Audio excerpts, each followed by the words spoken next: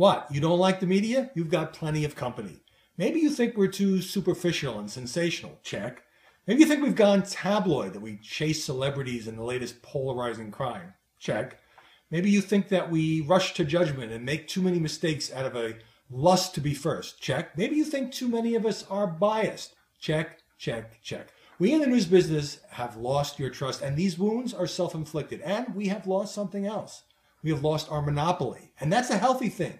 You, everybody in America now gets to weigh in on what you think about the media. You get to hold us accountable. You get to tell us what you think on Facebook and Twitter and Tumblr and Instagram and give us that kind of feedback.